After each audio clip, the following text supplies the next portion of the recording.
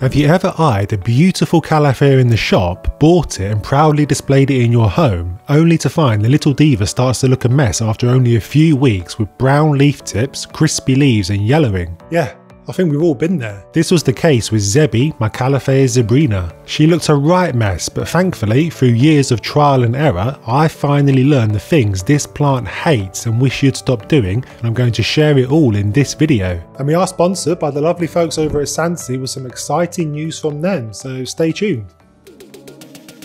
The first thing to say is that it's the plant and not you. I know the struggle is real, but even the most seasoned of plant professionals struggle with these plant demons because they're super fussy about certain things and don't mind showing you the first chance they get. But don't worry, it's nothing too taxing, just some things you probably won't expect a plant to be picky about. Now all of this palaver is why you don't see that many Calafias in my home. I don't want to lose any more hair than I already have, you see. But I have persevered with Zebby, the fussiest of all Calafias, and I'm now thankfully at the point where I can get her looking halfway respectable for most of the year. And this is the thing about these plants, even with the best care in the world, it's hard to get them looking great all year. You see, Zebby here has some yellowing leaves with brown tips, and this is par for the course at this time of year. It's the end of spring, she's just come out of a hard long winter in the Costa del Sheffield, and I've not yet had a chance to prune off the evidence of all that suffering. Checking my troubleshooting handbook that you can download for free, you can see that I mainly put this down to dry air swirling around my home from all the radiators battling the cold air. I don't normally bang on about humidity in my videos, but Calafias are ones to suffer for this reason during winter.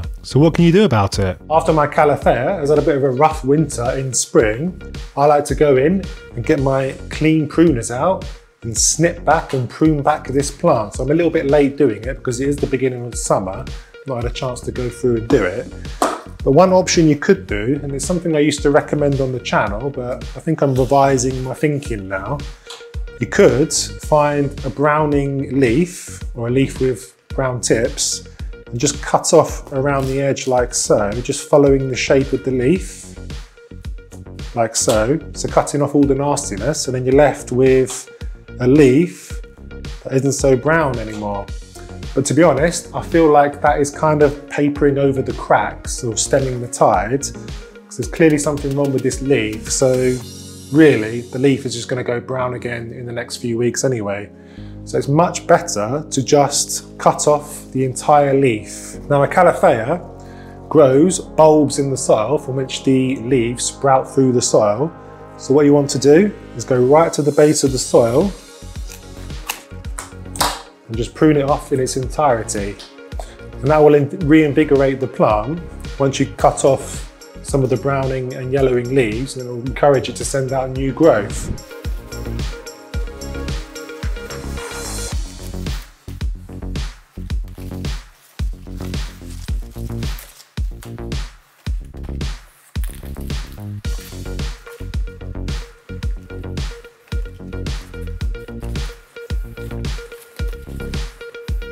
And here she is. Zebby is looking much healthier now.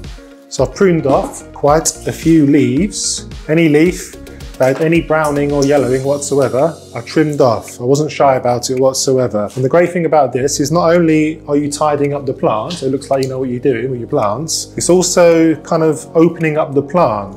So it's allowing air and light to get into the middle of the plant, and that should make these central leaves a bit healthier as well.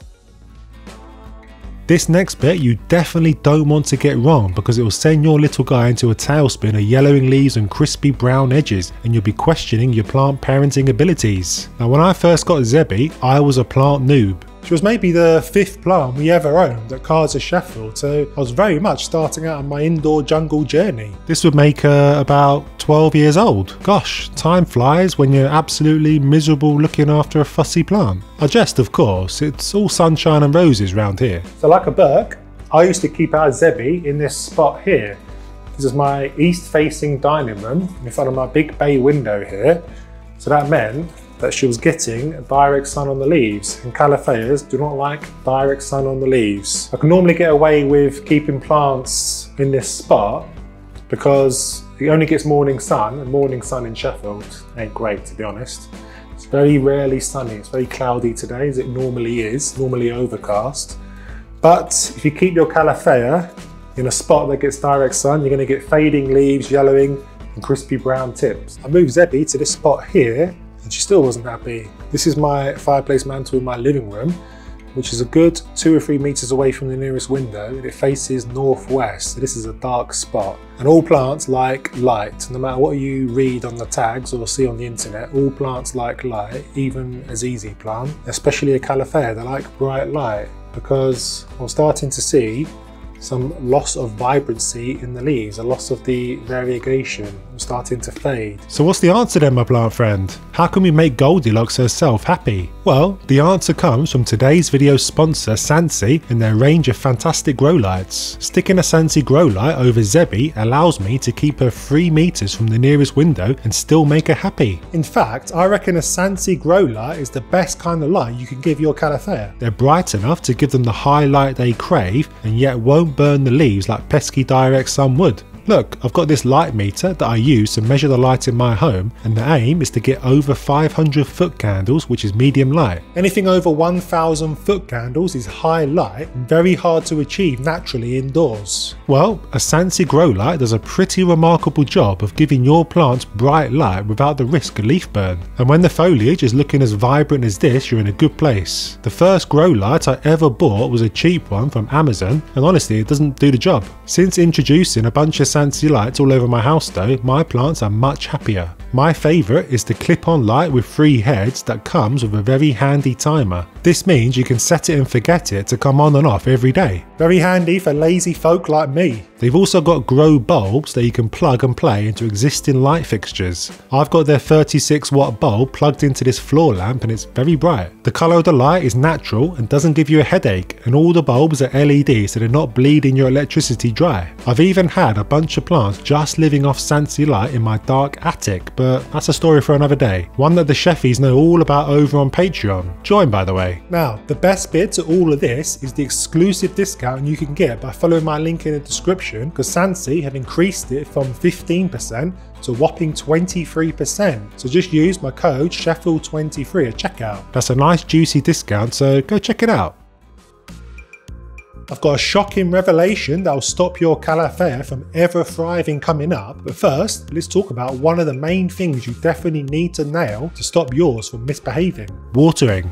Get the watering wrong and your little gal will be a crispy mess. There's no getting away from that, I'm afraid. Let the soil dry out too much and the leaves will dry out and go brown. Let her sit in a swamp for days at a time and it'll be too much water in the cells of the plant, which then burst and turn the leaf edges crispy brown. Over and under watering are the enemy to any Califea. This was all made so much easier for me when I purchased the greatest gadget since sliced bread. A moisture meter, the best invention on God's green earth. This will tell you exactly how moist the soil of your plant is, and I absolutely recommend it to any budding plant parents. So you can use your finger, of course. You can stick your finger deep into the soil and feel for moisture, but I find my fingers to be a little bit unreliable, so I like to rely on technology. So when you're using your moisture meter, you want to stick it about there. You want to go into the kind of bottom half of the pot, because that's where the roots are going to be, the majority of the roots. So if that's wet, you don't want to give it more water. If the top is dry, it doesn't matter so much because that's not where the roots hang out. So you want to stick it deep in, and I like to do it in multiple spots of the plant. So this is reading 6, which is pretty much bang in the middle of moist.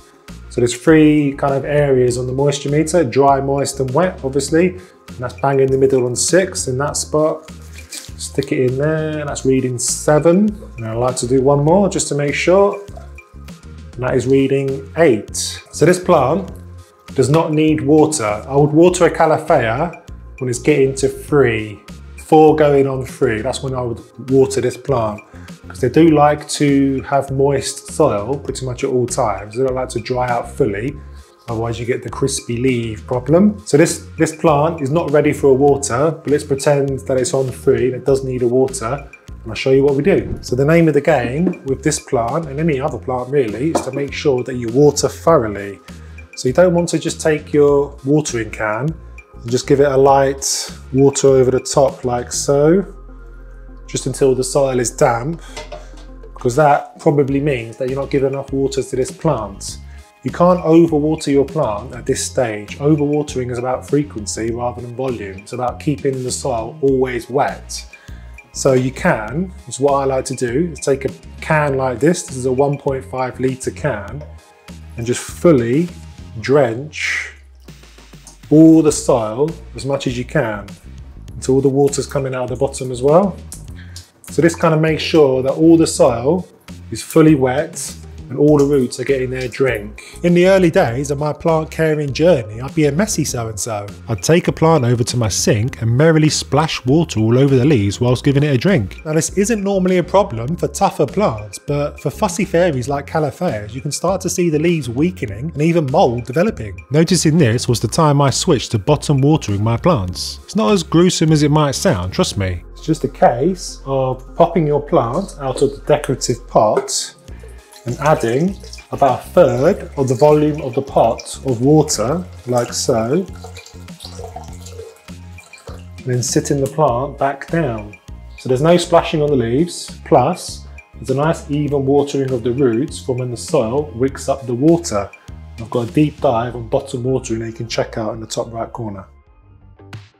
Now, let's talk secret killers. This absolutely blew my mind when I first discovered it 2 years ago, and since correcting the problem, Zebby has never looked better. Well, better than the mess she was in anyway. The same goes for her fussy pals like the green-orange plant. You've seen me watering Zebby over the sink and through her bottom, but what I've not yet shown you is what I add to my water. And I'm not talking about fertiliser. This is actually my #1 tip when it comes to this plant. Most of us use good old tap water on our plants, and it's this that can be causing untold damage to sensitive plants. Why? Chlorine. Again, I mentioned this in my free plant troubleshooting handbook, but if your water company is using chlorine to treat the water, then your Calophaeas will be wanting to run to the hilltops. They're really not a fan. The build-up of chlorine in the soil of Zebby had her in pieces, so much so that I was itching to chuck her in the bin. But a few of my subscribers saw my pain and they recommended water conditioner as a remedy to my woes, so as a last Hail Mary I gave it a go. And the results blew my mind.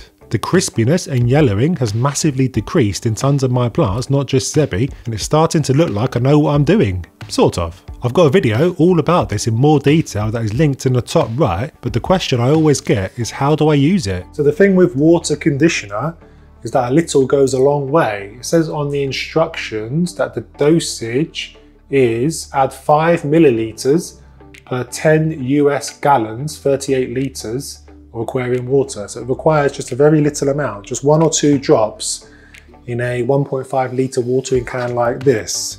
But to make my life a little bit easier, I nabbed this dropper bottle from Mrs. Sheffield and I filled it with my water conditioner. And it's got a little pipette, so this just allows me to fill my pipette with water conditioner and just add 3 drops, 2 or 3 drops of water conditioner into the watering can. And then to my mix, I always add a diluted amount of fertilizer. So I've got Houseplant Focus by Growth Technology. Just add about half a teaspoon, something like that, to the watering can. And I use that to water every single one of my plants every time. So it's a diluted feed. So it's kind of a way of adding fertilizer to the plants and not having to remember when you last fed, basically. And then just fill it up with tap water. And this will neutralise the chlorine in the tap water. And that'll be ready to water your Calophaeas as well as all your other plants.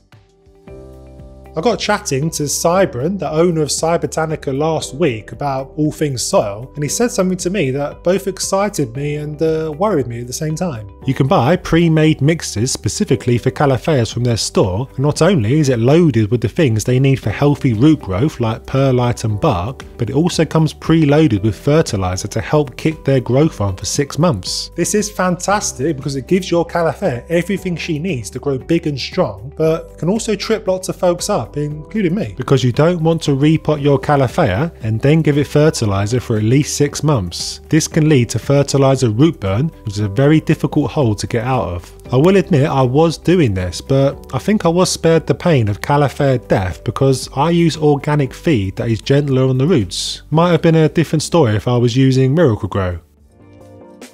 So Zebby isn't the only Calafea success story I can sing about. I've also got Elliot, my gloriously handsome Calafea Eldergrass that I love to shout about to all my friends and family. Just look at the size of her. I'm a true proud plant dad. I spilled the beans on how I got him looking so muscular in this video here, so check it out and I'll see you there.